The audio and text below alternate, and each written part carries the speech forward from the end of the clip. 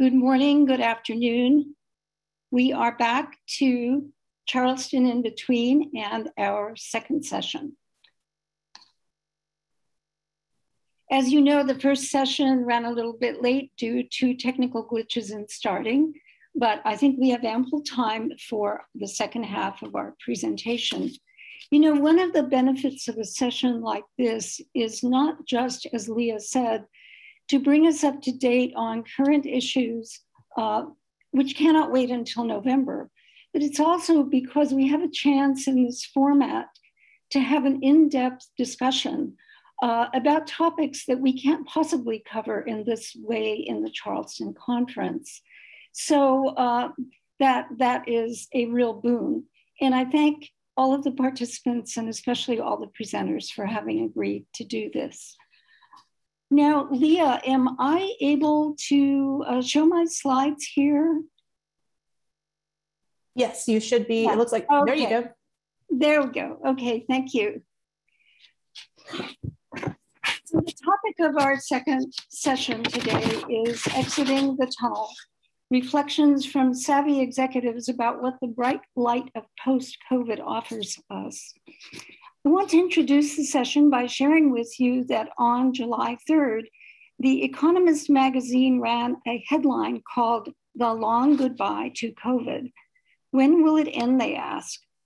Just when you think the virus is beaten, a new variant comes storming back more infectious than the last one. And yet, as the number of vaccinations passes 3 billion, post-COVID life glimpses are emerging. Already two things are clear: that the last phase of the pandemic will be drawn out and painful, and that COVID-19 can leave us in a different world. That week, The Economist also published a normalcy index which reflects both of those realities. It shows life is halfway back to pre-COVID norms. I don't know how they measure that, but that's the assertion. That index tracks how behavior has changed, continues to change because of the pandemic. It's split into 3 domains, the first one being transport and travel, the second recreation and entertainment, and the third is retailing and work. And it's in this third space that I think we're probably clustered today. I recommend that you go back and look at this Economist work. But meanwhile, today we are bringing you our own take on the long goodbye from several of our finest leaders and thinkers in the higher education, information, and library communities. So here's our star-studded cast for today. We begin with Kevin Guthrie, president of Ithaka, Amy Brand, director of the MIT Press, Peter Brantley, online strategies, UC Davis, Rob Manuel, president of Indianapolis University. And then in our second part, Mimi Calter, deputy university librarian at Stanford, Nancy Kirkpatrick, CEO at OhioNET, and Jim O'Donnell at the Arizona State University. Here's how the flow of the program is going to proceed. I'm going to introduce each presenter individually, and each one will have up to 9 minutes to reflect on the long goodbye. We hope to have time for some chat questions after each speaker, and discussion and chat time after the first 4 speakers as a cluster, and then after the final 3 speakers. And after that, we will conclude the conference for the moment. Here are some questions you might think about as we proceed through this next hour and a half. What does normal look like? Have there been genuine opportunities to effect change? Will we use them, or will we go back to the way we were? What if this isn't the end? What are we most worried about? What are we most excited about? And how virtual will we all become? Remember, if you have questions or comments, please put them into the Q&A at the bottom of your screen, and we will try to address as many of those as we can. So on to our first presenter. Our first presenter is Kevin Guthrie. Thank you for agreeing to be first. Kevin was the founding president of JSTOR in 1995 and Ithaka in 2004. And Ithaka, as we know, includes JSTOR, ArtStore, Portico, Reveal Digital, and Ithaka S+R among its services. Kevin has a diverse professional background that includes things that may not be commonly known to you. He has experience as an NFL football player, a sports broadcaster, a producer, a founder of a software firm serving football teams, and a consultant for the Oscar-winning motion picture Rain Man in 1988. Prior to founding JSTOR, Kevin worked at the Andrew W. Mellon Foundation. He serves on several nonprofit advisory committees and boards, including Princeton University's Keller Center for Entrepreneurship and Innovation, Lyrasis, and Educational Testing Services, ETC. So Kevin, thank you very much.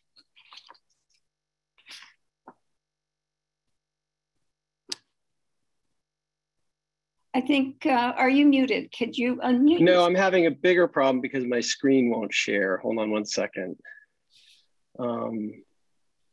Let's see. Let's see if I can do that.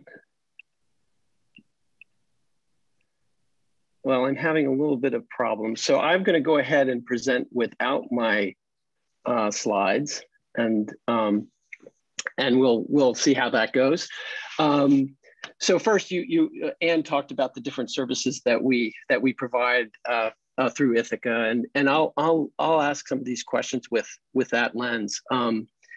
Back in February of 2020, we heard about the fact that Duke Kunshan University was going to shift to online, and they had shifted online in China during January. So Cappy Hill and I, scrambled and flew down to Duke to write a case study on this phenomenal thing that was happening, where people were going, a college university was going online in just 2 weeks, and how incredible that was. And we were going to document it so that people here in the United States could learn about what that might be like. And by the time, when we got on the plane, I remember there was a person who was wiping down the tables and everything. And we thought, oh God, this is extreme. And by the time we wrote the case, we actually have the case study on the SNR site. It was March 13th, 2020, and we had already closed our offices.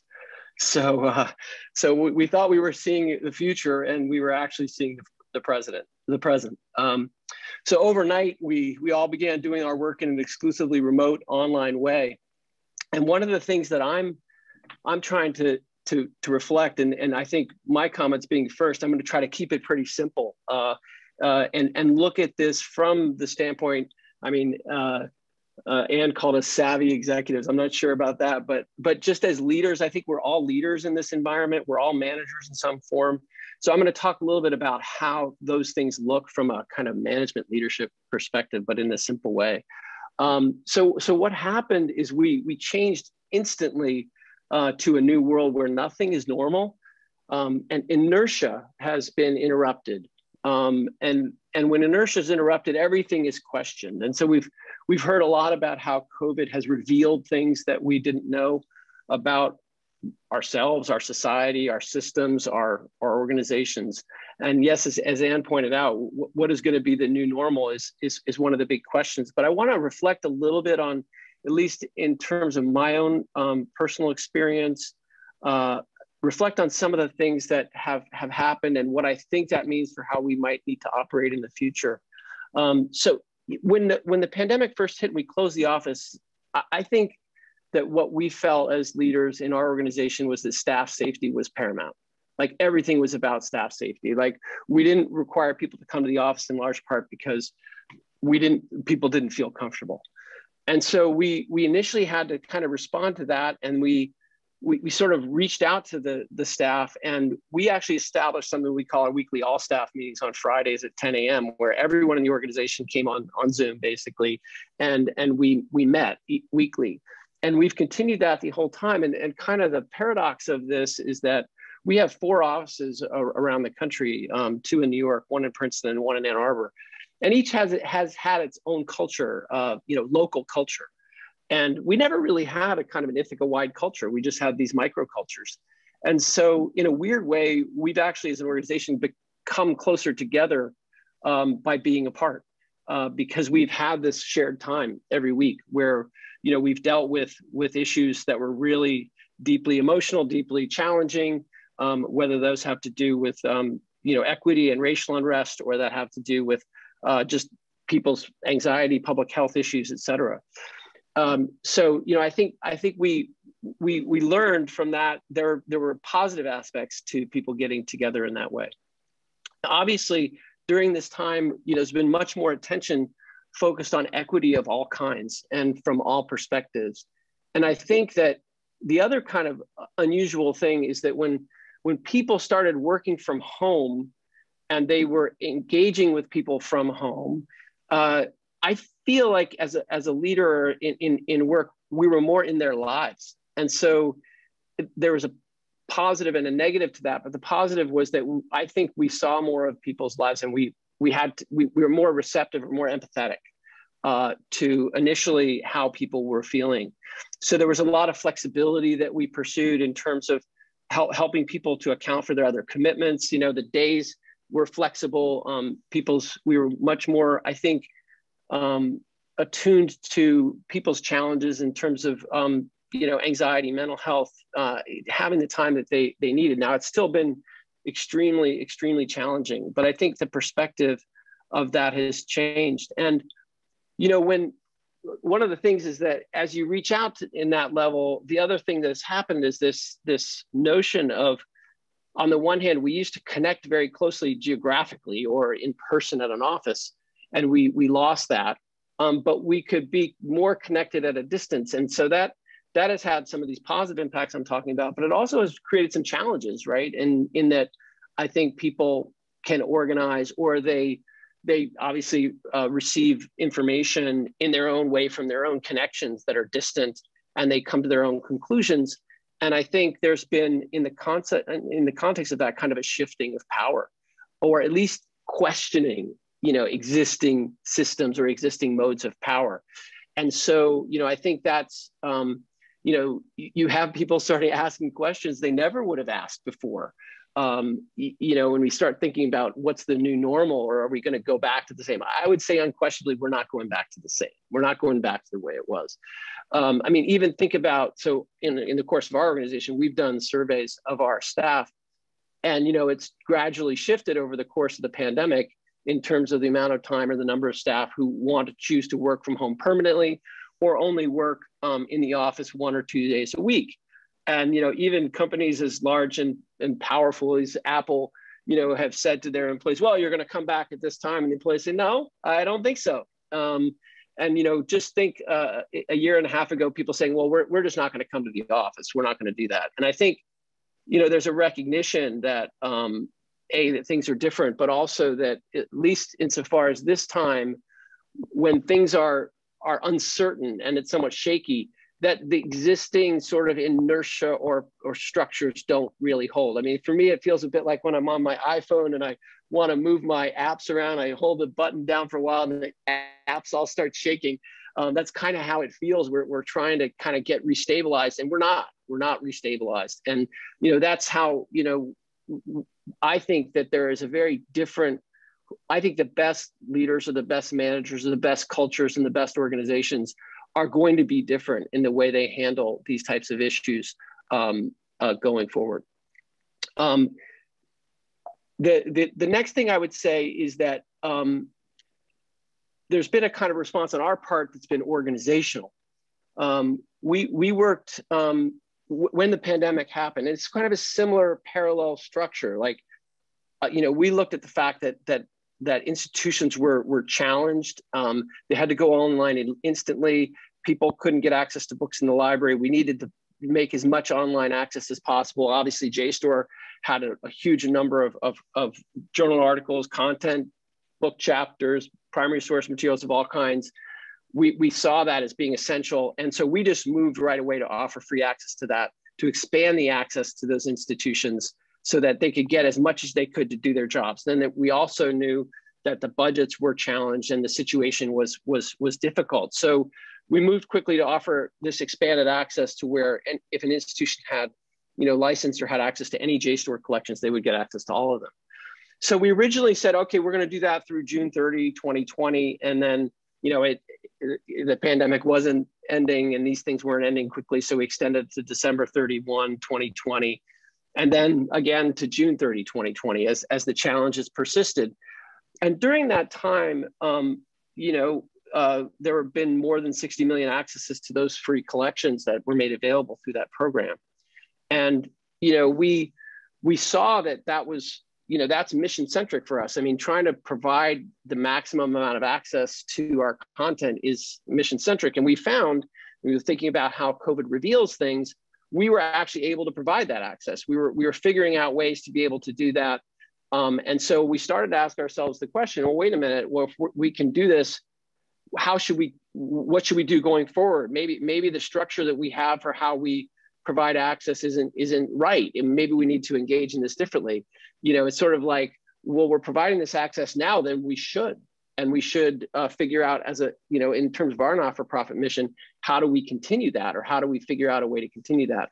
And that's not a simple problem to solve, actually, because to a certain degree, we all are, I use a harsh term, we're all held hostage to these old structures we have in place that are comfortable or they work, and they're operating with a certain amount of momentum, like I said. But we decided to extend the expanded access through next June 2022. And the reason being that we wanted the time to actually conduct a complete assessment of how we actually license our resources and fee structures in our business model, which hasn't changed really since 1995, and say, well, how do we maximize access to the content? And still, sustain the enterprise and still be able to grow and still be able to do the great things we're doing, but really go back and ask ourselves the question, not just assume the normal is going to return, but really fundamentally ask the question, what's the right way to do this? Now that's going to be complicated, as I said, because I think we all are to a certain degree held hostage by, things that have gone on and the structures that we live by. So that's the work that we're going to be doing over the next year. And I think these two examples demonstrate, that, what the implications are for where we are. And again, I don't believe it's going to be possible for us to go back to the way the world was before. This sort of inertia or existing momentum of existing structures have been undone. And the way that things have been done, that sort of inertia no longer rules. And I think with the upsetting of those traditional structures, power shifts. People ask questions they wouldn't have asked before. People have demands that they didn't have before. And I think in today's world, we see, hey, those are justified. Systems that oppress, that have been in place for a long time, need to be questioned, need to be undone. And I think that forces us all as managers, as leaders, as people to ask ourselves really difficult questions. And I think we're going to be held to a higher standard going forward. In fact, in many ways, I hope we will. And I think that forces us all to operate with a certain level of transparency and accountability. And if I had to summarize this in one way, as I sort of conclude what I think it looks like for leaders going forward, is fundamentally, I think we just all have to have convincing answer always to the question, why? Why are we doing what we're doing? Why is it valuable? Why does it add value? I think why is the approach that we're taking the one that's best for, in our case, for our mission? But in every, whether you're at a library or a publisher or an aggregator or college or university, or you're a faculty member, why am I doing it this way? Is there a better way to do it? And I think that for me is the implication of what we've just gone through. And I think that, I think we can all be the better for it in that process. So I'll conclude there and turn it back to you, Anne, to open it up for chat discussion. Yeah, Kevin, I do have a question for you here. Were any of your initiatives or plans delayed as a result of the pandemic, put on pause, stopped dead in your tracks, or were you able to proceed with everything you'd planned? No, yes, lots of things. Well, I think we were able to proceed with sort of a new approach to the work that we were doing, right? So the work that was already in place. But there was one initiative, for example, that we had that we were very excited about, that we were investing in, and it was very much a new thing that who knows where it would have gone. But we were really looking at the issues around big data and the challenges around big data, and how, from our perspective, when you look at the future, it's going to be very difficult for the majority, if not the super majority, of college and universities to get access to large data sets. And so, right now you're already seeing these kind of agreements being made between a Stanford and a Google, or a Princeton and a Google, or whatever, to get access to these large data sets, to do certain kinds of research and do certain kinds of study. And it's harder. There has been some progress since we were working on this, but harder for, regular colleges and universities, faculty at those places, students at those places, to get access to these data sets. And, the point being that, in the future, you need to have this kind of data literacy. You need to understand these data. And I think, in the earlier sessions, the discussions of privacy are incredibly important. At the same time, the nature of the work to understand the data is going to be incredibly important. And if, college students, faculty members at different kinds of colleges can't get access to those types of data sets, they won't be able to do that kind of learning. And to some degree, what we're seeing, I would argue that in some respects, big data sets, start to look like big library collections. If you look forward, scholars are going to gather around big data sets the way they used to gather around big library collections. And, what that means is that, it'll be a democratizing effect to make those data sets available to large numbers of researchers, students, et cetera. So we were working on that initiative, and we kind of just put the whole thing on pause, given the challenges that we had, and hopefully we'll be able to come back to it. And, it's obviously that area is evolving at a very, very rapid pace, and it may be too big for a little place like Ithaka, but I think it continues to be a really important issue. There's another interesting question here, which Rob Manuel might want to take up later, but see what you make of it. The Emory University president insisted on a return to campus, claiming the need for community in a residential campus. So are we looking at inequities in the future where some workers can and others cannot telecommute? And I know this is true in other places of work and other campuses as well. How are you going to deal with that with your scattered locations and staff? Yeah, I think this is a really great question. I think the first thing that we're trying to do, and I think we'll be held accountable to do, all of us as managers, is to be employee-centric about this question, right? And I think when I talk earlier about asking why do people really need to come in? And are they coming in to really engage in activity that adds that value? I mean, these are questions that, apply obviously to online learning and other things. Which part of the work really requires us to be there and engage with each other, and which part of the work does not? I think that in the beginning, people will all, we will defer to the staff, like what can they do? And then we're going to have to try to work for ways to make that engagement as positive as possible for people that are working remotely, right? And have that engagement be positive. I think we'll be better at that for what we've been through, but it won't be perfect. And I think that's really the question, that no matter what we do with the technologies of virtual access, et cetera, I think it will always be challenging if some people are going into the office and some people are not, or some people are engaged. So I think we'll just have to be really sensitive to that. I mean, if half the team is in the office and then, they have a meeting and everybody's on and it works out well, we've got good technology to support it and all that goes great, that's fine. Then they walk out the office and three of them go off to lunch together. The people who are at home aren't going to be engaged in that part. So I think there are going to be things that we're just going to have to be very sensitive to and aware of as we go through, this next process. And I hope, and I think, that people will be more sensitive to those issues. I know that, I have a completely different view of remote work and how you need to work with people that are working remotely than I had before all this happened. So I think we'll be able to make progress on closing those equity gaps for people.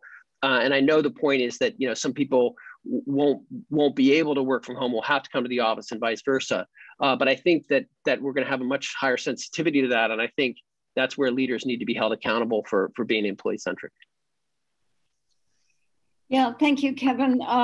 We have another question along those lines, but I'm going to save it. I'm not going to forget it. And we'll move on for the moment. I will introduce Amy Brand. Amy Brand is director and publisher of the MIT Press, which is well known for its publications in emerging fields of scholarship and its pioneering use of technology. She received her doctorate in cognitive science from MIT and has held a number of positions in scholarly communications, publishing, and information access at MIT, digital science, and Harvard University, before returning to the MIT Press as director and publisher. Amy co-founded the Knowledge Futures Group, and she currently serves on the boards of several organizations, including Crossref, Creative Commons, the Royal Society of Chemistry, and the Board on Research Data and Information of the National Academies of Science, Engineering, and Medicine. Under Amy's leadership, the MIT Press has been doing some very interesting and innovative things. So Amy, it's your turn. Thanks so much, Ann, and it's really great to see everyone. I appreciate these 9 minutes to reflect on what I think of as emerging from our liminal state into a post-COVID light. And Kevin, so much of what you said really resonates. I'll try not to be repetitive because I think about things in a very similar way. So I'll scan the future workplace, new business models, knowledge infrastructure, and fairer research assessment, because those are the things that I'm thinking about right now in terms of MIT Press's strategic planning going forward, and what I hope is, you know, a model for other scholarly publishers. But let's also acknowledge that the plot here is still very much developing and twisting. So I want to start with something that happened just before lockdown. In late February of 2020, I was delivering the opening keynote at the first NISO Plus conference. And on the flight home from Baltimore, I didn't know that at the time, but it was going to be my last plane ride for 16 or so months. I was seated next to a scholarly publishing pundit, who I won't name. And following my talk, he had blogged that my keynote was overly kumbaya, which was his word for too much about OA and community infrastructure. And so I find myself boxed in right next to him on this plane, and I'm unsure of what to say. And, you know, out of the blue, he hands me alcohol wipes to clean off my armrests and tray table, and explains that this COVID thing could get very bad indeed. And so, you know, we launched into a friendly conversation about the coronavirus and about our concerns for our kids and our professions. And so really the lesson being, as Kevin emphasized too, crisis brings people together, you know, the Capitol insurrection aside. So, you know, we've seen this throughout the pandemic in our work, in our personal lives, and the increasingly blurred line between the two. You know, teams everywhere pulled together heroically to make remote work feasible. Publishers and libraries pulled together to expand access to critical research content. People found new ways to connect and care for one another from within their cyber silos. And so as we emerge from the tunnel to this vastly altered world, how we accomplish the work of publishing, how we get our content where it needs to go, and how we view ourselves, our authors, and our readers are all, you know, greatly transformed. And I think one huge lesson here is that a global health crisis precipitated change that video conferencing and other technologies on their own could not, right? So how momentous, as Kevin also said, to be telling the 100+ staff of the MIT Press they have complete freedom to decide when to work from home and when at the office. And not only that, we're free to hire people now based outside our local area. So that's a huge boon in attracting a more diverse talent pool to our company and our industry. So there will be significant challenges in figuring out how to optimize for these new hybrid ways of collaborating and working, and especially with an eye towards equity. And I think that this is really the planning process that's going to consume us in the months ahead. People are still feeling very raw. They appreciate the newfound flexibility, but they're also burnt out and still learning how to work remotely in a way that protects, non-work headspace.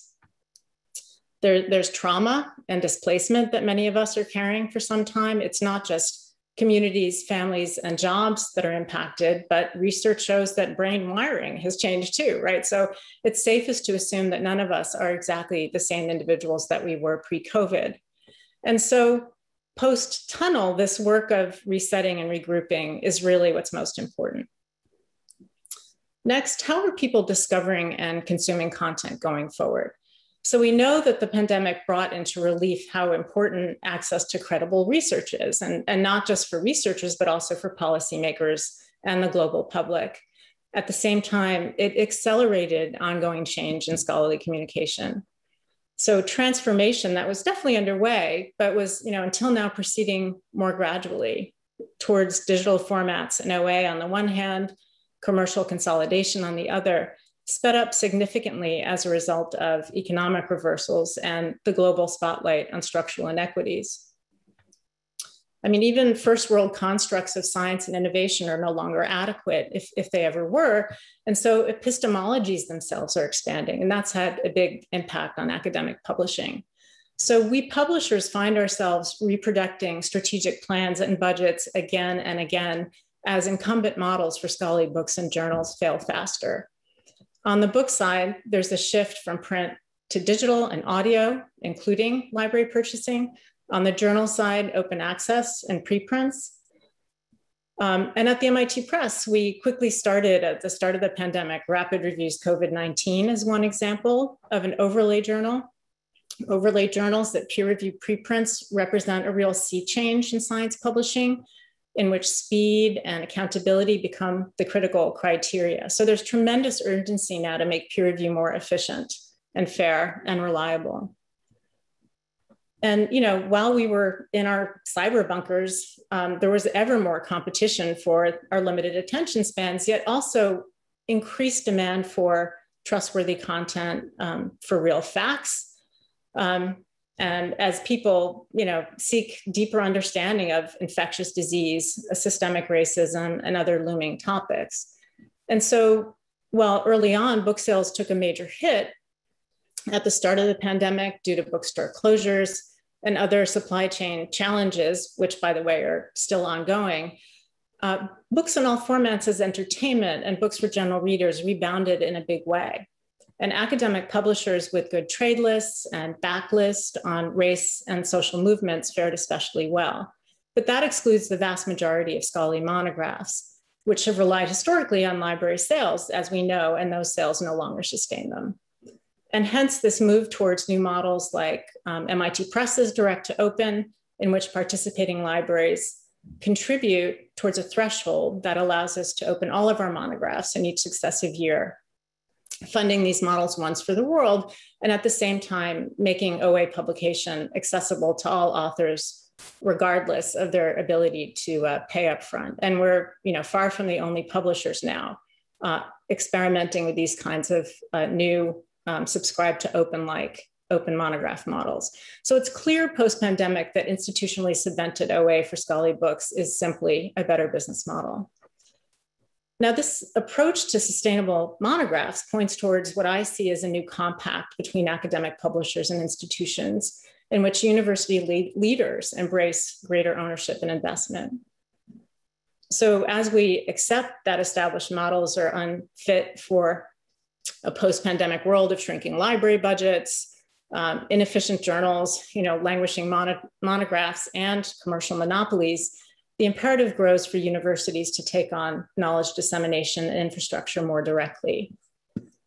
Going forward, I think we can also agree that the case for OA has been convincingly made and widely heard, even by commercial publishers. And so with that, the biggest opportunity becomes helping stakeholder communities build the alternatives to those entrenched models and platforms. I think we'll also be more discerning about open access. And so, for example, CC BY isn't always the right license. Publishers need the option to make content open without relinquishing control over how it's monetized or remixed downstream. And I think I've seen many cases where, an otherwise functioning OA model gets cannibalized or hurt, which hurts the broader mission. Similarly, we'll be smarter about the unintended consequences of models like APCs and transformative agreements and work towards alternatives that really prevent commercial hijacking of research content, data, infrastructure, and analytics.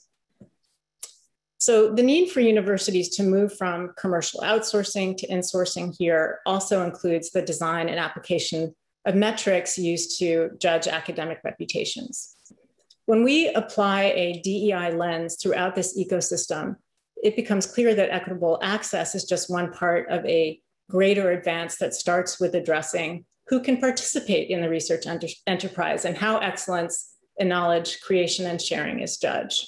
So how do we build a publishing ecosystem that doesn't perpetuate or amplify entrenched bias, one that expands mechanisms of credit and attribution? That's the real priority going forward. And I'm seeing a lot more awareness of this across stakeholder groups now. So I envision values-driven publishers working with universities to modernize academic assessment and to diversify our reputational signals.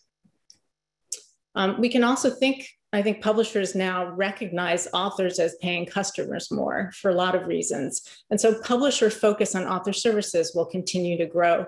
This includes providing information back to authors to support those impact narratives. Citations, book sales, article downloads, awards, reviews, media coverage, et cetera, tweets, all speak to the influence of an author's work. How we signal contribution and peer review rigor figures as a part of this currency too. So as scholarly publishers, we're responsible for helping authors achieve the recognition their ideas deserve within their own fields and institutions. And I think that's something that preprint servers and institutional repositories on their own are not currently equipped to do. So crises like the pandemic are opportunities for needed change. I think we all agree that advances in research and how those advances are communicated are needed ammunition in facing global challenges like COVID-19 and climate chaos. So we've seen up close the relationship between publishing ecosystems and the health of the research enterprise. And I've described what I see as a changed publishing landscape and a larger role for academic institutions. I think this may even involve new senior administrative positions with broader purview over knowledge infrastructure and data. It definitely involves university presses and libraries and more collective investment across the academy.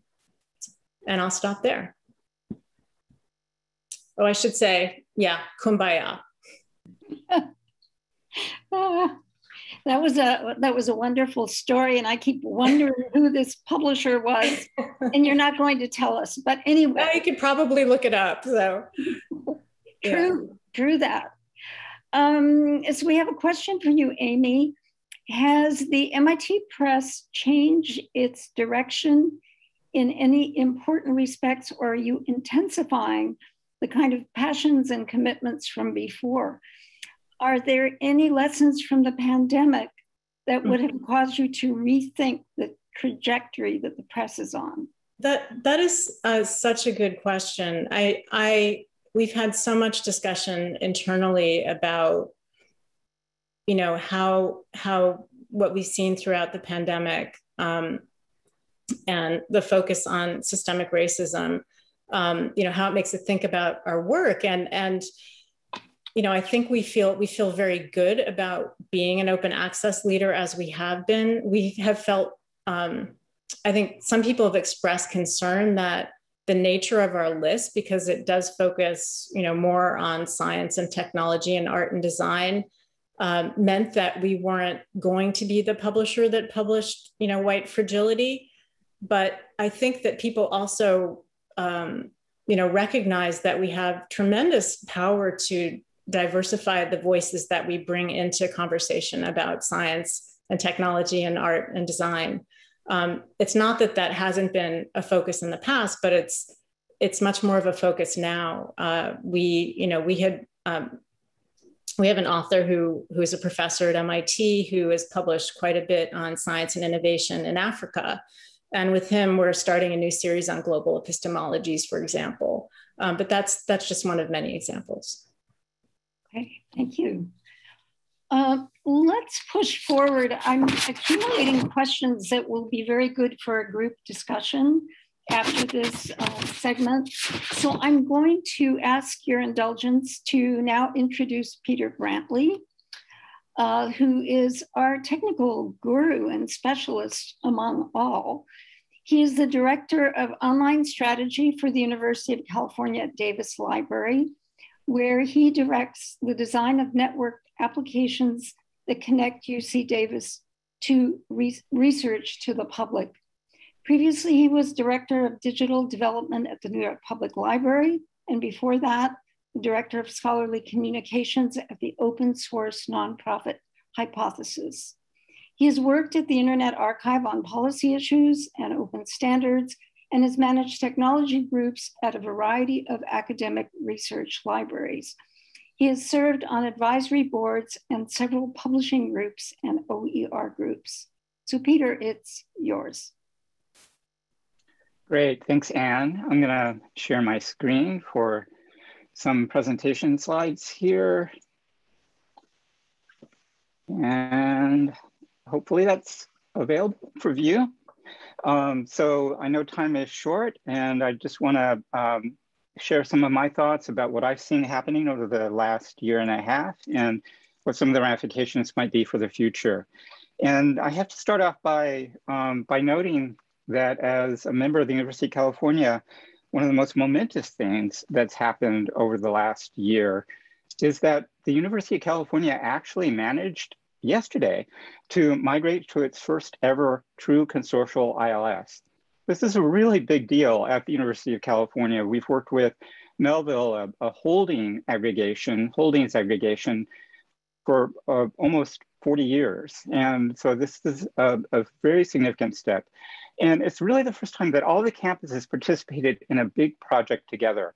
And what's really notable about it is that staff really deep in all of our organizations worked together on teams and in working groups, making decisions, working with each other across their own individual libraries and into the larger university. And I think this kind of empowerment really grew everybody's expertise, everybody's competence, and everybody's comfort with moving forward together as an institution. And I think moving into this kind of cross-institution project, this heavy collaboration, enables the university for the first time to think about future similar efforts that draw us together, that share our staffs across the institutions.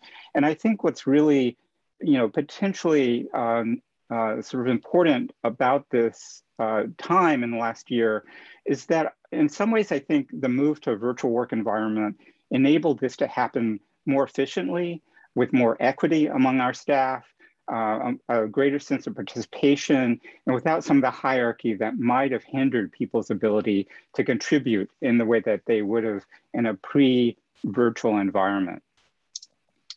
Now let me focus a little bit on some of the things that have happened in digital learning and instruction and how they impact libraries. So first, over this last year, academic year, the UC Davis bookstore launched a new, very innovative program called Equitable Access. This builds on the inclusive access type system that bookstores have been moving to provide greater access to electronic text and through platforms. Equitable Access is a capitated program that lowers barriers to text acquisition by our students. So the way Equitable Access works is the bookstore has negotiated with each publisher to determine a per text, per student, per quarter fee. And the result of that is that the bookstore is enabling a single charge per student per quarter, where the student can gain access to all of their texts. So in this last year, each student paid $199 per quarter and had access to their entire textbook portfolio. This coming year, because of further savings, we'll be able to drop that to $169 per student per quarter. Now, this is really a phenomenal change. And although in some ways, social science and humanities are the well population and in some ways might not benefit as much through this program, STEM students do. And in terms of being able to provide greater equity of access to STEM majors for the economically disadvantaged among our students, this has been a huge win. And in addition, the library has partnered with the bookstore to further our open access lists and to increase our licensing of books so that students can gain access to some of the texts that they need through the library directly rather than through a traditional textbook platform process. And this has also saved students hundreds of thousands of dollars per quarter. I think the advantage of equitable access is that it's been an opt-out basis, so people are automatically opted in. Excuse me, and we've seen very, very few students actually decide to opt out, which has been very heartwarming. Another thing that we've seen over the last year, which is very surprising to us, is that we've actually seen a 30% drop in adopted traditional text through learning platforms. We don't know, of course, whether this is a trend that will continue or if it will be reversed to some extent, but because of virtual instruction and the need for instructors to engage students online, we've seen instructors migrate to podcasts and science blogs, newsletters and preprints, and a wide range of other types of content that are web native or internet native that allow students to work with them directly rather than through traditional learning platforms. So that's been a very interesting trend. It also feeds, I think, into investments we're seeing into open educational resources and their development and adoption. And that's been the case throughout the entire state here. So we've seen that in the community college system, the California State University system, as well as at the University of California. And I know many states are actually hosting conferences about OER this summer into the fall and winter. And certainly California is doing the same across all of our higher educational institutions this coming week, actually, where we'll be showcasing and highlighting some of the changes and investments that we're making in OER. And in fact, this last week, for the first time, OER was presented to the University of California Regents as a way to help reduce the financial burden on our students. So I think this is a growing space for investment. At UC Davis, my institution, we've just launched something called Aggie Open to further the creation and adoption of OER materials. And I think one of the interesting sort of tweaks about that is that we're working with the bookstore's Equitable Access Program, where open texts that are adopted into equitable access are actually taxed a little bit, and those funds are then flowed back into the Aggie Open Initiative to further the adoption and creation of OER materials. So in this way, we're working very closely together to try to provide an ongoing funding support for OER. Now, I think many of us have seen this huge growth over the last year and a half in digital ILL and e-reserve usage. And so not surprisingly, there's been a marked uptick in adoption of remote lending opportunities. And I think the Internet Archive's open library efforts and certainly HathiTrust's ETOS programs were significant triggers in opening the eyes of our institutions to the advantages of controlled digital lending efforts. And I think we've seen this huge surge in the last few months of institutions, both small and large, beginning to explore setting up their own local CDL initiatives.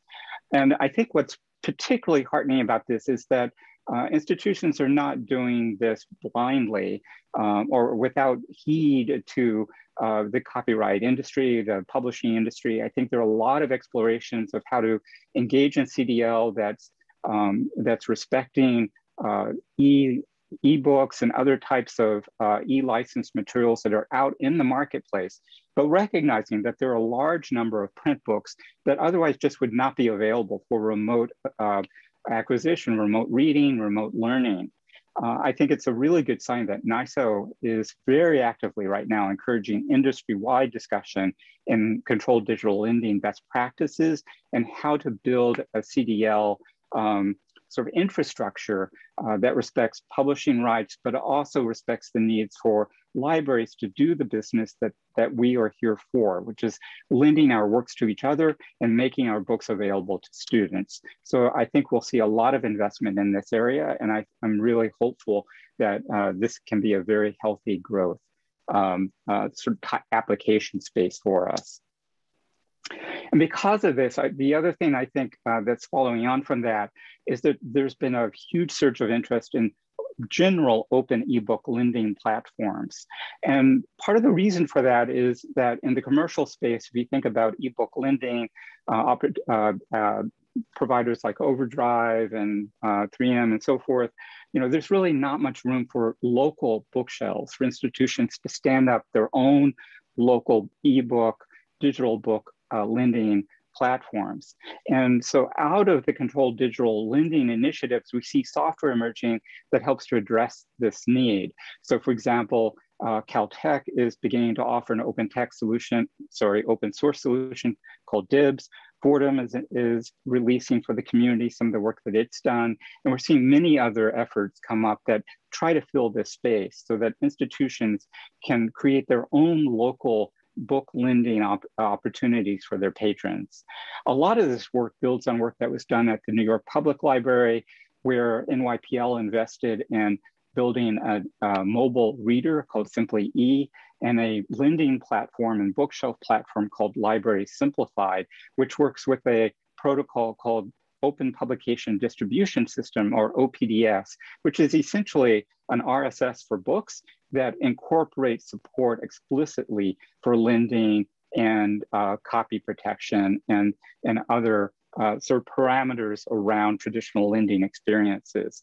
This space has also seen some significant investment very recently, where the Knight Foundation and others have provided support for lyricists and the Digital Public Library of America to build out and fork some of this NYPL investment into a new initiative called the Palace Project, which ultimately hopes to be able to provide these kinds of lending platforms for a wide range of libraries and institutions seeking to provide broader digital access to their print materials and book materials to a reading audience. And that's it for me. So I thank you for this opportunity to speak and welcome any opportunities that you might have to address questions. Yeah, Peter, we have one question for you, which is, are the UCs actually doing controlled digital lending? That's a great question. So from their collections? Right. So not yet, but there are a variety of phone calls and committees and Slack groups in place. Some institutions are a little bit further ahead in investigating this than others. So Berkeley is beginning to stand up some course reserve support, some ILL support, but it's not really in place. It's not a CDL program per se, but there are many conversations across the university libraries at this point, and to some extent coordinated through the California Digital Library. So stay tuned. Are the impediments legal or what are they? I think the impediment is to come up with best practices and policy guidelines for what types of books should be eligible for inclusion in CDL and under what terms can they be made available. So, I think that what we will likely see as an industry, thinking of libraries as an industry, is that we will attempt to identify works that we feel comfortable lending because they're not available in any reasonable way through a licensed or purchased form in a digital instance. So a class of materials that might be a little bit older, might never have been negotiated for digital rights and so forth. And I think we'll start with a fairly circumscribed set of use cases, certain types of course reserves or ILL, and then building out to explore the possibility perhaps of what would a cross-institution CDL look like. So in something more like HathiTrust, so imagining a world where Berkeley could lend a CDL copy to Stanford. How could we do that? What are the parameters around that? So I think we'll take a series of steps. I think we'll be very invested in continuing the conversation within NISO and among publishers to try to figure out, as a broader information access industry, how to move forward in a responsible way. Thank you.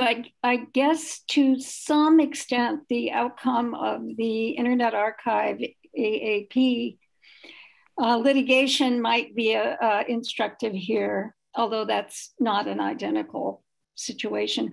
I think in the interest of time, let us push on to Rob Manuel. We have a number of questions that have piled up, but I'm hoping we can get to them before the less than an hour is up.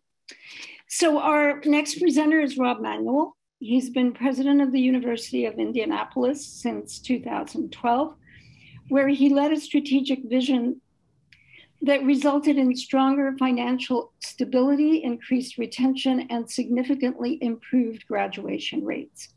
He came to Indianapolis after 7 years as Dean of the School of Continuing Studies and Vice Provost at Georgetown, where he carried through a complete transformation and dramatic expansion of the university's continuing education programs, including the opening of Georgetown Downtown, a facility designed to bring Georgetown to the very diverse Washington, D.C. community.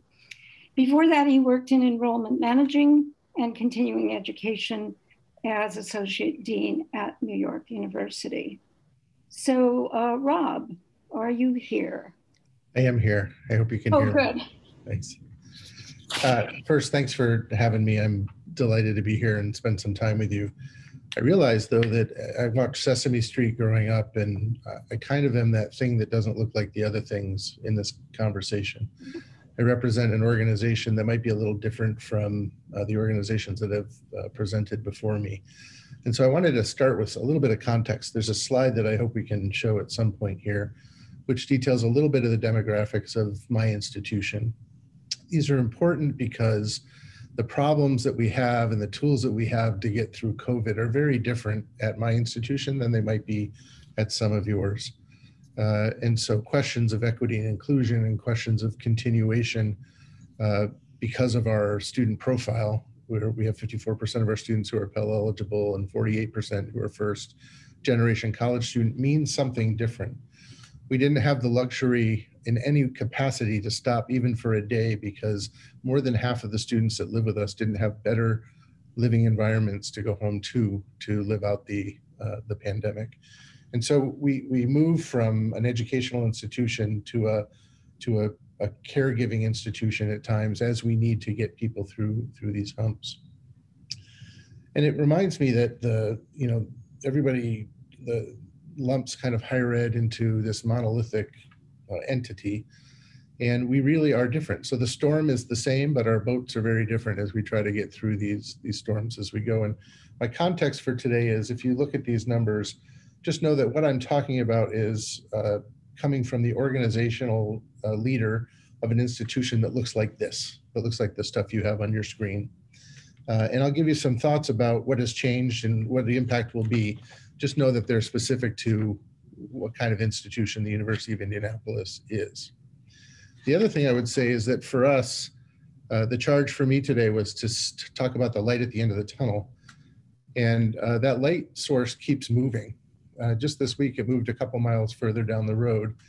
And we're getting whiplash coming through all of this because the political and science communities at the municipal, state, and federal level are all speaking different languages, and it's very difficult to figure out a path forward and how you're going to, especially in the Midwest, how you're going to determine what path we take in order to get through this. And just this morning, when we realized that our state's vaccination rates are significantly low and we're in a hot area, our length of the tunnel becomes a little bit longer than maybe some of yours do.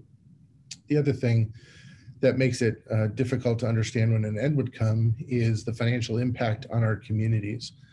Everybody talks about this K recovery, where some industries recover faster than others. Well, most of our students and their parents are working in industries that will take a much longer period of time to recover than others. And so their financial strengths are harmed, not just as long as the virus is with us, but until such a time that their economic resources recover. So you're familiar with the ways that colleges and universities have gone viral in a very short time, and you're familiar with the furlough, the layoffs, the enrollment hits that happened and were needed. And a majority of institutions were required to draw more than usual amounts from their endowments just to cover operating expenses in the last year and a half. And these are all the micro level decisions that I expect to be kind of overturned or changed when we come through the COVID tunnel, whenever that is. Those are the short-term pain points for us, but they're certainly not the long-term pain points. What I rather wanted to cover with you were some of the things that I think change, at least at my organization, that will have a greater impact on our ability to do work. And the first is a rethinking of the importance of some of our degrees. So degrees like education and nursing have become commodified over the past 10 or 15 years. And in fact, there's a lot of studies out that say you shouldn't pay more than X number of dollars to get a degree in education because your salary will never overcome that. The nursing has become very transactional. Students will come to our place wanting to study nursing and really want to do an ROI calculation on whether or not it's worth it to get itself through. But as we move into an understanding of what really gets us through the pandemic and the role that specifically teachers and nurses have, at least my community out in the Midwest has come to understand how important those professions are, how needed they are, and that we should take a little more care of them as we move through. Every family with a child who had to work through the pandemic understands how necessary teacher and childcare is. Any loved one who had to put a family member in a facility understands the importance of the caregiving units inside of there. And I'm not sure how long that goodwill lasts, but I can see some of the public policy and funding things change in those areas to accommodate the growth of them as a profession. Second, I am seeing, and I hope it continues, a silencing of the kind of convenient and lazy research that calls for the demise of certain units of higher education around the country. Just last year and a half, there's been 4 studies that have come out that have said in any number of capacities, the University of Indianapolis will go out of business. And not only were they shoddy research, but they were really difficult to my community who was trying to find a way through this pandemic, and then seeing research things being bandied around that say we're in trouble was really difficult. And some of those are also really stable organizations, like when S&P Standard & Poor's did a kind of a dramatic system-wide downgrade of higher education. That might hurt some institutions in one way, but to those of us who manage large debt loads, it hurts us in other ways. And I am glad that because the institutions, again, in my category, are making it through the pandemic and actually financially thriving through the pandemic, we're seeing that a lot of the shoddy research doesn't hold true. I'm also seeing on my campus that we are restructuring decision-making based on skill set rather than position, title, or time on task. And so there are people around the university who have skills that could be used to solve unique new problems that are put on the table. And we're simply bringing them on board and having them serve the role that they can based on their function versus just their title. And that may have long-term effects for how the university operates in the long haul, but it has allowed us to make quicker, more informed and deep decisions along the way. We are institutions now that are very serious about planning. We've been burned. We feel it. We feel the human toll that this last year and a half has taken, and we don't want to go through that again. We also know, however, that in just 4 or 5 short years, we have a demographic cliff in our enrollments that is going to occur in terms of the number of students graduating from high school. And we see this as an opportunity to bulletproof ourselves through that next enrollment pandemic that might come around in 5 years.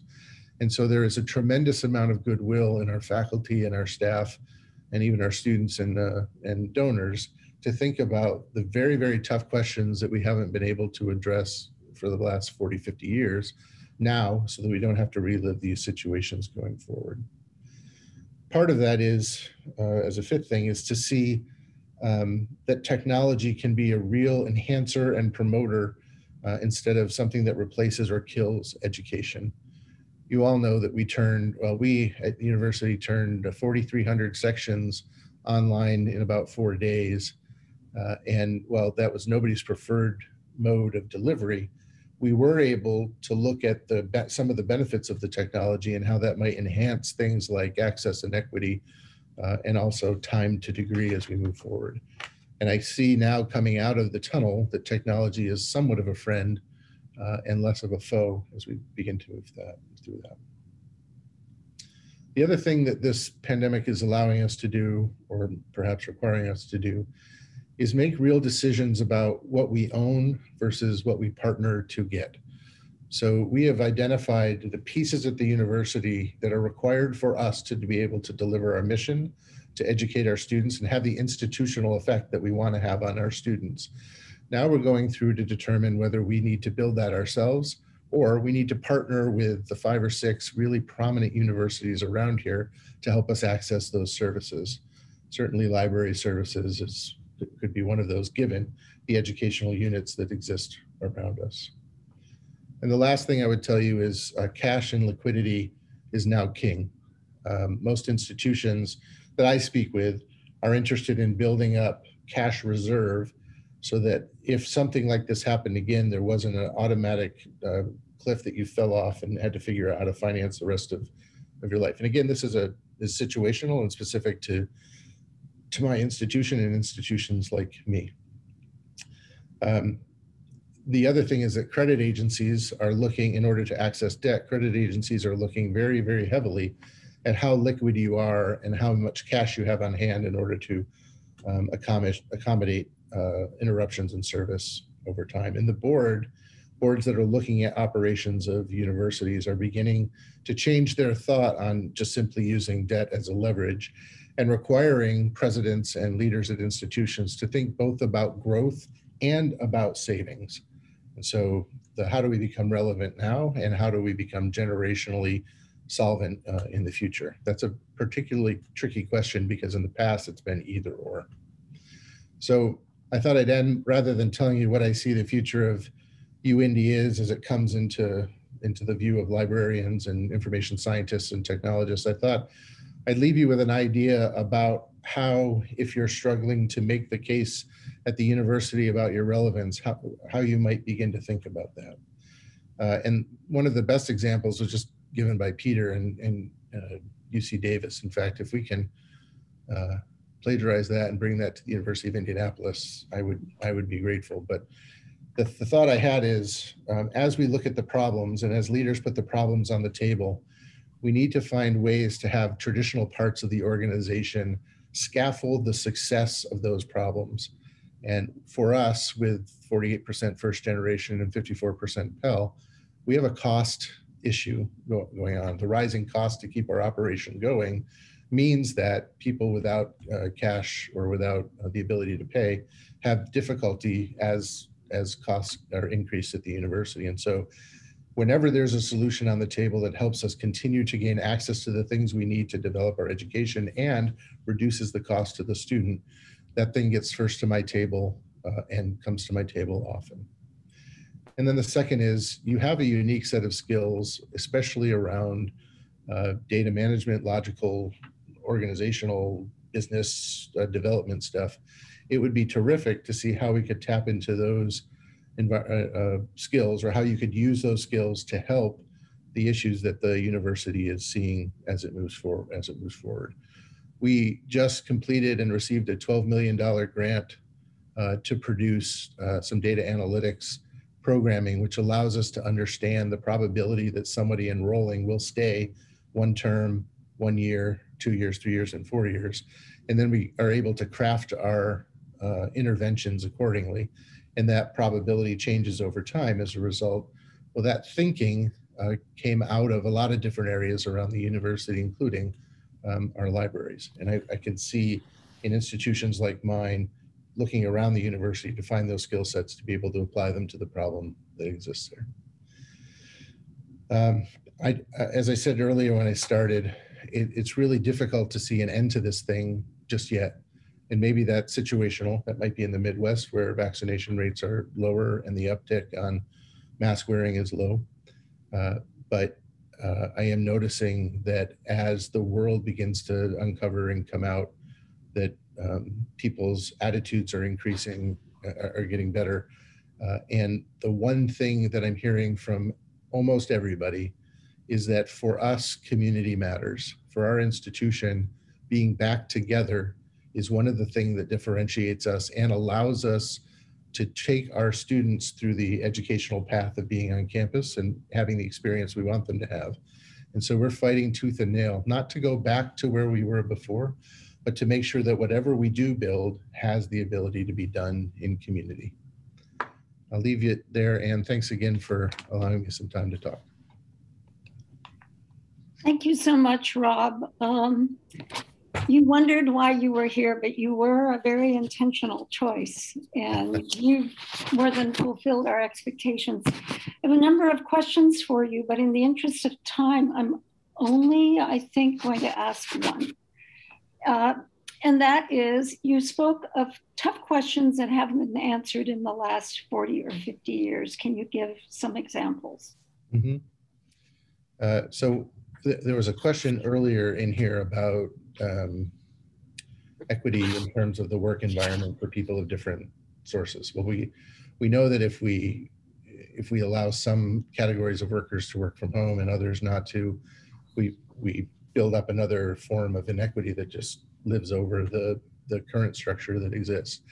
And so rather than take the immediate problem, we're addressing now the systemic one. And instead of saying that there is a set of university benefits that exist for employees at the university, we're trying to structure benefits so that they're more meaningful to the employer type and help them understand their worth to the university. Vacation days may differ. Advice and counseling around retirement may differ, all within legal guidelines, of course, but structuring them different so that they can do that. And in the case of faculty and administrators, in an institution that wants to be together collectively and start working in community, it's a little harder to say you can work at home and we can accomplish that. And that fundamentally is our mission. So we have to be careful about how we manage that. However, there are lots of employment categories around campus where that is not necessarily the case. And so we would look at those separately and move them forward. Another is curricular relevance. We have a situation at the university where in education, for example, where you have to get your undergraduate degree in the field of study, so math or English, and then you have to take education courses. Those two departments have lived separately for quite some time. And while there's a 120 credit requirement to get your bachelor's degree, you need 153 or 4 to get out of the English program. And so not only is it a commodified field, but now it's a difficult field to get through. And we're losing enrollments as a result of having an ineffective way to get through that educational path. One of the things that this has allowed us to do is bring together those units and say, why don't you figure out a path that works both for the student and for your educational needs to be able to move us forward. I hope that helped. Yeah, thank you. Thank you. I mean, an underlying theme of various questions that have come in have to do with whether we privilege or whether we disempower students or staff through remote or in-person participation. And we don't have time to go into that, but thank you for touching upon it in your answer. I think I'm going to exercise a chair's prerogative, and in the interest of hearing from our remaining 3 speakers, we will actually move on now to our librarian cohort, which will start with a presentation by Mimi Calter. She's currently the Deputy University Librarian at Stanford Libraries. She has been responsible for operations and the implementation of strategic projects with special focuses on capital project implementation, organizational development, and copyright issues. However, her current focus is also on a transition, as I believe on October 1st, she will be joining Washington University in St. Louis as their vice provost and university librarian. So welcome and congratulations to Mimi. Thanks very much, Anne. Okay, hold on. Just gonna try to share my screen. Hopefully you can all see my slides. Yes. Okay, terrific. All right, I think there's going to be some good and interesting overlap between what I've got to say and what we've already heard from some of the other speakers. And so in the interest of time, I'm going to go relatively quickly.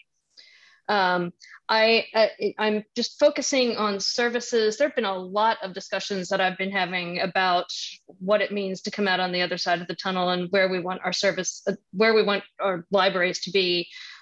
Services has been a particular focus for me. So I thought I would just sort of look at the services and at a really high level, what services are the hottest topics and getting the most attention. Questions of building reopening, how we are opening our buildings and making ourselves accessible is a big one.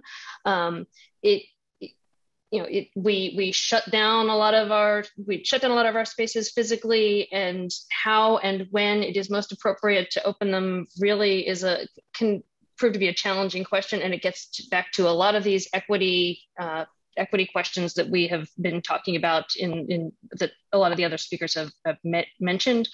Sort of understanding who has to come to campus and who has to be in place to keep the doors open. And the role of keeping those doors open has a lot of challenges around it. So that opening hours question is a big one, and it also goes to staffing questions as we look at some of the budget issues that I know a lot of us are facing. Paging services are an interesting one.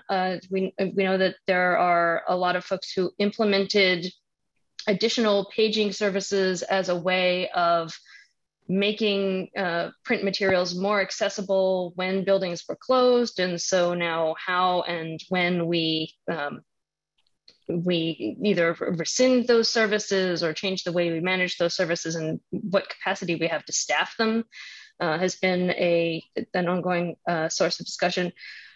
Course reserves is a particular pain point, but really this is a bigger question about digital access to collections. And Peter did a great job of talking about a lot of the discussions that are going on around digital lending, controlled digital lending, the impact of the HathiTrust, the ETAS service on the way people think about access to these materials. And I will echo that I've been having a lot of the same kind of conversations about what is the most appropriate and considered way to implement some flavor of controlled digital lending or digital access to materials. And course reserves is one place that it bubbles up and is a place where we had to make changes to accommodate more virtual learning, and thinking about how we manage course reserves as we move away from that virtual learning to some extent is a again ongoing discussion. Reference and research support. I know there was a question in the chat about how we think about reference. We've moved a lot of reference services online and turned to additional virtual services there, and thinking about what that means for our service model going forward is important. The reference and research support has been some of the most hands-on work that librarians, particularly librarians with the subject focus, have been doing, and has been an important way that we build relationships with faculty and graduate students in particular. And so what that balance is between virtual service and a more in-person hands-on service, how we manage the manage those relationships as we change the location that those discussions take place has been really interesting. And then the sort of everything, this is just the recognition of the fact that this really is an inflection point. Change is in the air, and so there's enough change in all of these other services that thinking about the overall package is something that that I think we all really need to do. And I think all of my colleagues who have spoken so far have really gotten around to this point, that there's a really big picture assessment of what library services are and what they ought to be going on right now. The discussion of those services, or all of those services, is going on in the light of some particular changes. We've had changes in patron expectations.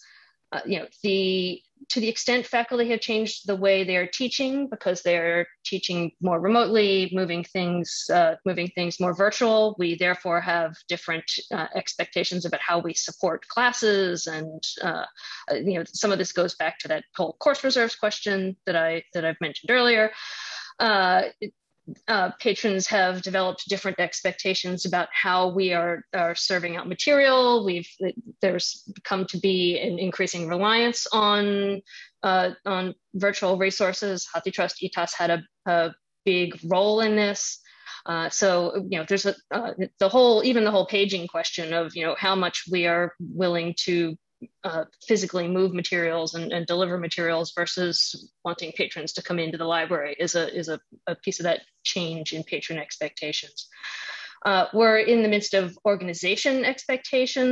changing organization expectations, and this is a place where the question of remote work looms large, and several folks have already mentioned this. I don't feel like there's a consensus. I don't feel like there's a real consensus around what is appropriate in terms of remote work. This is the real ongoing source of debate as to whether the on-campus experience is critical and to be prioritized, and therefore bringing staff and faculty and others back to campus is important, or whether this really has broadened our horizons and we should be looking to have more remote workers. There's a lot of discussion of the difference and distinction in where the lines are between fully remote work and an increased reliance on telecommuting and allowing people to work from home, or work remotely 1 or 2 or 3 days a week, and how that gets integrated into our services is really important. Also, the other big change in organization expectations is often around budget. I think there's a lot of places where we've faced cuts and are continuing to face them, and there is that expectation that libraries will be doing more with less. Staff expectations have changed. I realize I've got a typo in my slide there, but staff have become accustomed to working more remotely. Managers have gotten more experienced in managing remote workers. We've really had to have some thought about how we can perform various aspects of our work in a more dispersed manner. And so staff expectations, much like organization expectations, have changed around what people are willing to do. We had a comment earlier about staff simply saying that they will not come back, and that there are certainly cases where that is impacting the ability of libraries to return to previous services, and is impacting the way we think about the services that we perform. And then capacity, this goes back to some of the budget questions. As we face staff cuts, we might have visions for what we would like services to be, an idealized version of where we would like the library to be performing, but what can we realistically undertake from both a collections and a staffing standpoint as we deal with reduced resources. Just this is a little bit overly simplistic, but I think it's worth putting out there as some of the sort of 4 buckets of assessment that I'm seeing. There's a tendency to stick to the top half of the square there and think about, you know, whether this particular service or whatever we're doing in this area was better now, or is better now, or was better in the before times, and, you know, should we be returning to the previous version? Should we be keeping what we've got? But I think really much more, pretty much all of the services that I'm seeing discussed are actually falling into that lower left quadrant of we don't know yet. You know, we really haven't found the new normal in a lot of different places, and where we really are going to end up is some sort of hybrid version of what we used to do and what we did during COVID, and we're still trying to find that Goldilocks spot where we're providing all of the services that we need to or want to. And I don't want to leave out that category of maybe not. I think this goes back to the capacity question of we need to be ready and willing to find things that we're going to stop doing. And those can be some challenging conversations, but I think ones that are the ones that are important to have. That was quick, but I'm going to stop there. I want to make sure we have time to hear from my other colleagues.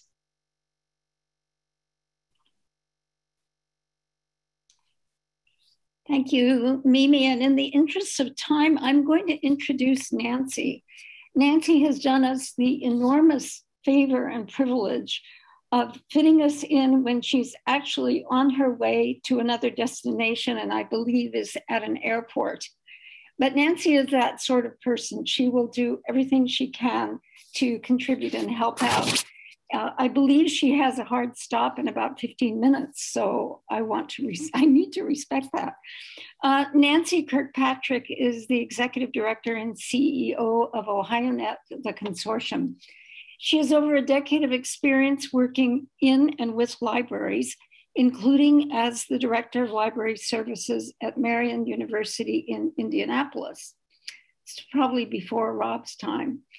A 2005 Spectrum Scholar, she holds appointments on ALA's Spectrum Advisory Board and the Diversity Research Grants Committee. Her research and writing interests include managing change, authentic leadership, and organizational design, especially as examined through an appreciative inquiry or AI lens. Before entering librarianship, she practiced nonprofit law and advocacy. She holds a JD degree from the University of Richmond and a Master in Library and Information Science from the University of Illinois at Urbana-Champaign. So thank you, Mimi, for making time for us.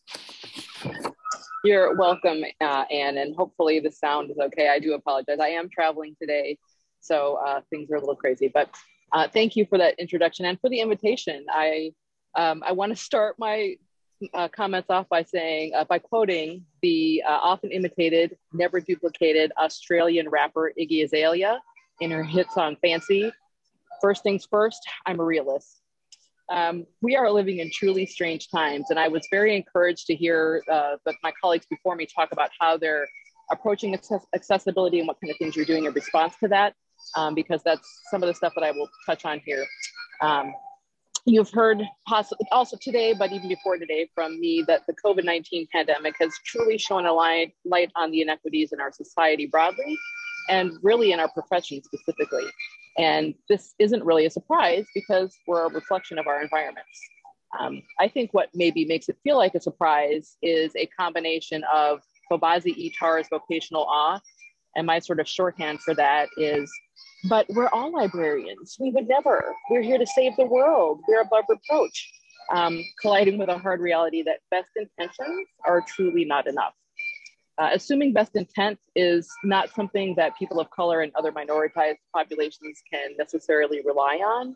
But I also, like I said, I am encouraged by what I heard today. So Now, I didn't share that to bring you down because remember, first things first, I'm a realist. So, or as my mother used to call me, a pragmatic optimist. So, but I didn't feel like I could address where I think we might be headed without acknowledging where we are. And where we are needs a little work. But I find that exciting because if we have work to do, that means we still have an opportunity for positive change. The second thing I wanted to share, and if you're a proper grammar type out there, I will apologize in advance because this is going to be a very bumpy sentence for you. Post-COVID ain't real. And I said what I said. A post-pandemic world, a world where we get back to the normal that existed before this particular pandemic, seems unlikely due to many factors that you guys have already discussed and that we could spend a whole nother day talking about. But I don't think that's a bad thing. In fact, I think it's really exciting that we are not going back to things like they used to be, because pre-pandemic life was not bliss for all of us in the library world. The existence of challenges in our profession have been discussed ad nauseum in library literature and by librarians at ALA conferences since literally the beginning of librarianship. We know that our field does not accurately represent the diversity of our communities. We know that the pipeline to leadership favors particular groups of people, and that the path to faculty status and tenure is uncertain and attainable for many, and not for lack of education, intelligence, hard work, or determination. So what, you might be asking yourself, is she here to preach or share what she believes the future holds from her savvy executive perspective? The answer, my friends, is yes. I don't want to go back to pre-pandemic levels of normalcy, because now more than ever, people are recognizing that normalcy was not actually normal or good for everyone. I'm excited because we have an opportunity to do better. We have a chance to demonstrate our real commitment to the values our profession proclaims to hold dear. We can not only imagine what a just, equitable, diverse, and inclusive future looks like, we can make it a reality. What does doing better look like? I think it really starts with being thoughtful and realistic in our needs assessment. Don't assume you know what your community needs. Whether that be your library staff, your patrons, or your faculty, ask them. Build trust with them, create safe spaces for conversations, and then ask them questions like, what does an inclusive work environment look like? Describe it to me. How would you know your workplace valued you? Tell me about that. How might the library support faculty engagement in new or different ways? Describe a time the library really saved the day when it comes to a research project you were working on or a grant you were applying for. How has your curriculum changed with the move to online courses? What has worked well for you in this new environment, and do you need more support in any particular area? Describe your ideal teaching environment and tell me what role the library plays. And last on that library side, does our collection, both leisure and scholarly, reflect the diversity of our community? Why or why not? And what can we do today to start changing that? We are, at our core and by our training, information scientists. So find a way to gather all the data you need, whether that's through surveys, conversations, literature searches, or just building relationships, and use that data to make decisions that support the changes you know need to be made moving forward. And as good information scientists, realize that you don't have to start from scratch. While every library is absolutely special and unique, there are also many commonalities. Perhaps some of the work done at your colleague's library or institution is applicable to your situation. If you don't know how to design a good survey tool, find somebody who can and work with them. If trust has been fractured at your organization and relationships are tense, hire an outside facilitator to come in and help work through those starting conversations. Wherever you decide to start, find a way to start now. And I have one caveat: performative work is not welcome here. The reality of living in a pandemic is that divisions between leadership and frontline staff, for example, have often become wider. And that was just discussed earlier today. So one really only need to look at social media like library Twitter or the ALA think tank on Facebook to see daily examples of librarians and library staff who feel undervalued by their organizations. Often these same organizations that believe they're doing great work. And you know what? Both can be true. those libraries can be doing great work while undervaluing their staff. We all can and should learn from the past 18 months and our experiences of providing services in new ways. If you didn't come out of this a changed organization, I would ask why. Specifically, what did you learn in the last 18 months about how you provide services and what is truly essential? How much work can be done remotely? Does that flexibility result in better quality of life for your team? Was that flexibility offered equitably to staff at all levels of the organization? Why or why not? Can some aspects of that flexibility be retained as you start to return to the office? How were you successful in meeting the needs of your students and your faculty during the last year? And what successes can be replicated and continued moving forward? I don't know what the future holds in library world, but I think my simple answer is whatever we decide to create. And I hope that we make it something good for all of us. So thank you for giving me the opportunity. And I can be here until 3. I don't have a hard stop, but I want to hear what Jim has to say. So I will mute myself now unless Anne has any questions for me.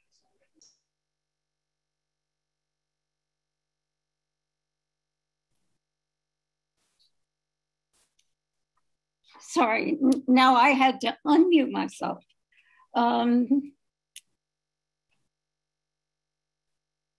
Okay, I'm not sure, just a minute. I stepped away from the machine for a moment, so I need to catch up with what's in the chat. Nancy, someone asked a while back, and this is a very specific question, could diversity be served by allowing more remote work? Like for people with disabilities or people who are scared to come back to work or whatever. How is your organization dealing with that? And how are, whatever you know about your Ohio colleagues thinking about that? Yes, diversity in an organization could be held by allowing for more remote work. I've seen, not at my organization in particular, because we're allowing people to continue to work remotely, whatever serves them best. So our office is open and people can come in if they'd like, but they don't have to. There's no requirement right now. But I've seen that for a lot of librarians, and especially librarians of color, working remotely has allowed them to finally fully get into their job and enjoy it in the way that they never did before, because frankly, they're not dealing with microaggressions every day. So that's not a great answer, but if you can allow continued remote work while you address the fact that microaggressions shouldn't be occurring at work, and then bring people back to a better environment, I think that's probably the winning combination. Not easy to do, but certainly worth striving for. Well, I congratulate you for being brave enough to get on a plane. Yeah, well, my mask is on the other side of the iPad, so I'm all set. Okay. Wish you a good journey, and thank you. Thank you for making it fun. So our final speaker is going to be Jim O'Donnell, who's university librarian and professor of history at the Arizona State University, after serving for 10 years as provost at Georgetown, and before that for 6 years as chief information officer at the University of Pennsylvania. In his distinguished academic career as a classics professor, he has been recognized as a fellow of the Medieval Academy and has served as president of the American Philological Association and also chair for some years of the board of directors of the American Council of Learned Societies. So let's see what he thinks now that he's in a library leadership position. Thank you, Jim. Thank you, Anne, and good morning, everybody. All changed utterly. A terrible beauty is born. That was William Butler Yeats on the morning after the Irish Revolution of 1916. Like all the best prophets, Yeats was both right and wrong. In some ways, Ireland would never be the same again. And in some ways, the imagined transformation took another 70 years until the birth of the Celtic tiger. It's easy to think and say that in a world of pandemic, climate change, and a new contest for democratic governance in many countries, we must be living in a time of transformation like nothing since the 1960s. On that grand and turmoiled stage, how will we be affected? I'm going to focus today on collections Libraries aren't only collections, they're more than collections, but you wouldn't have libraries without collections. What have we learned in this year? What are we seeing? I have 3 observations. Number 1, the age of digital transformation is over. It's done. Digital content has won. For 25 years, we have juggled and balanced 2 media, 2 modes of knowing, print and digital. But a year of closed buildings and a year when we were even afraid to touch our most precious objects has taught everyone the powerful advantages of digital information. Many of our users had made that migration already. Now they all have emphatically. The future of print and how we cherish it is a challenge that librarians will take to thinking about naturally, but all is in fact changed. We've seen this before when digital music on CDs drove vinyl from the field. The irony that CDs are now disappearing and vinyl is reviving should not blind us to the fact that the space for vinyl is narrow, privileged, and constrained. And 99% of the music that participants in this call will listen to today on their earbuds or on their smart speakers is digital. Print is the equivalent of vinyl, digital is digital, or perhaps rather special collections, unique collections are the vinyl of our future, and digital information is the commodity information. Main consequence of this flip is that the pressure to make everything our users want digitally available will ramp up dramatically. It's timely and appropriate that the debates over controlled digital lending have come to the fore in this moment. Peter Brantley gave a snapshot of the scrambles in California to figure out how to do that. However the legal battles work out, the issue is with us to stay. It's 20 years at least since the visionary Greg Crane said that if it's not on the net, it's not information. The rights holders of legacy content need to recognize and act on the recognition that if it's not online, it's not literature, because nobody's going to read it. The copyright logjam around 20th century copyright must break, or the loss of audience for that content will be calamitous. Presentism is a powerful natural urge. Why not just leave the last century behind? Librarians won't allow that. And business models around currently published content must evolve to allow ubiquitous universal access, or the less accessible content will lose audience. My second point, the age of collecting is over. Nobody, not a single one of our users cares who owns content or owns the license to it. They care about getting access to it more or less instantaneously. Morgan Dempsey of OCLC has been for some years now the prophet of what he calls the facilitated collection. What's effectively a comprehensive national collection of library materials, universally accessible, whatever the facts of ownership might be. Taking that collection global will be another giant, but second step. This challenges libraries to do our business of resource sharing, cooperative collection development, and strategic licensing better than we ever have before. And will challenge content providers to recognize the end state of enabling universal access is their only strategic option. Last point, the age of fumbling to remember your password needs to end very soon. David Weinberger's provocative description of a library-sized hole in the internet is now half a decade old, and the hole is getting bigger. About the time he launched that concept, we also began to get to know about two-factor authentication, an extra layer of futzing and fussing slowing our path to our resources. And if polite middle-aged librarians find that process annoying, we need to ask just how well we are inspiring and training 19-year-olds to persist in acquiring and practicing and caring about practicing the skills of this weird hunter-gatherer culture we have created. Libraries and our technology organization partners need to collaborate afresh on ways to make one-click access to resources for our users possible. Of course, full open access to information is a part of the solution, but the promised land of universal openness recedes beyond the horizon as vendors compete to continue to produce new and genuinely useful and important tools and resources that we will be challenged to pay for. We will not escape forever from the grubby world of commerce, but we need to make the transactions and constraints as invisible and unobstructive as we possibly can. There is, I believe, on these three territories, a promised land for us to claim. Digital information, ubiquitously and transparently available, with the librarian skills focused on guiding users through the intellectual, not just the technological, challenges of finding what they need. To reach that promised land, I hope we don't face another 40 years in the desert of digitization, negotiation, and technological innovation.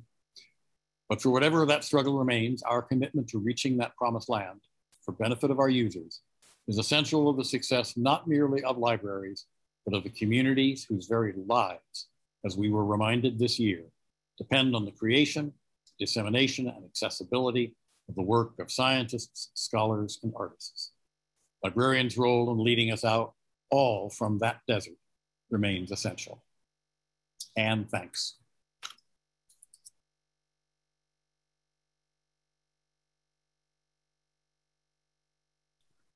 Okay, well, it's all digital. All right. You know, I'm really sorry we didn't have enough time to have a group discussion.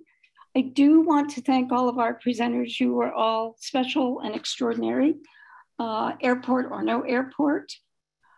I want to, before Leah takes over and bids us farewell, just identify a list of key things I heard, I think, in the last hour and a half.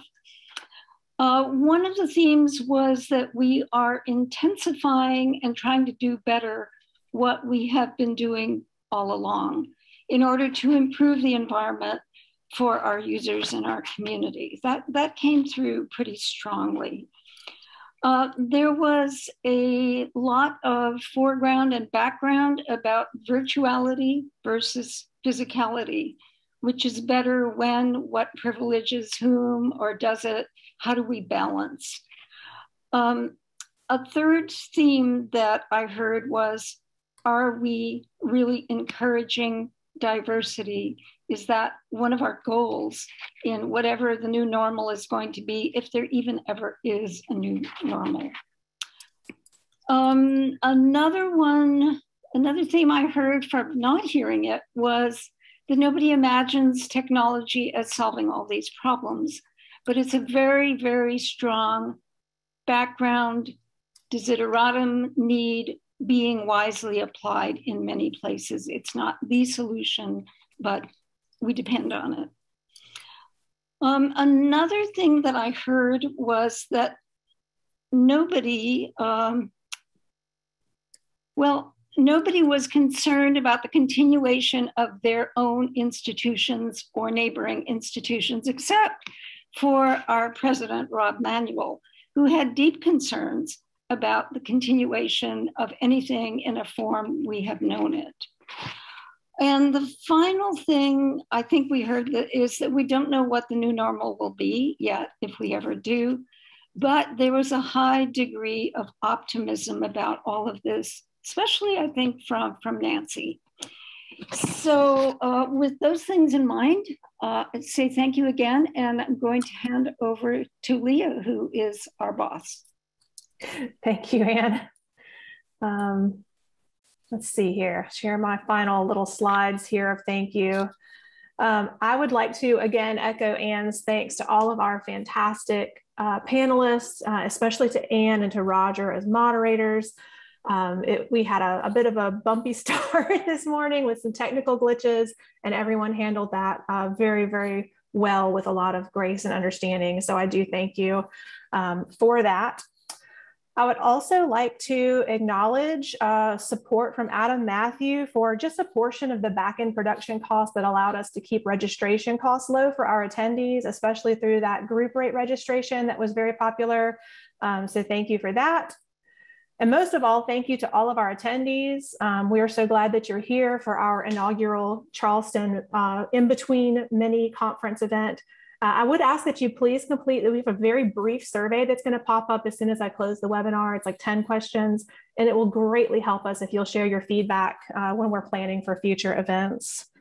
And also our recording will be emailed to all attendees on Friday. So we're going to cut the recording into the morning panel and the afternoon panel. We'll remove the little glitch at the beginning there and send out a fresh, shiny recording to all of our attendees on Friday. So please let me know if you have any questions in the meantime. And we hope to see you at the 2021 Charleston Conference this November, the November 1st through the 5th. Thank you very much and have a great day.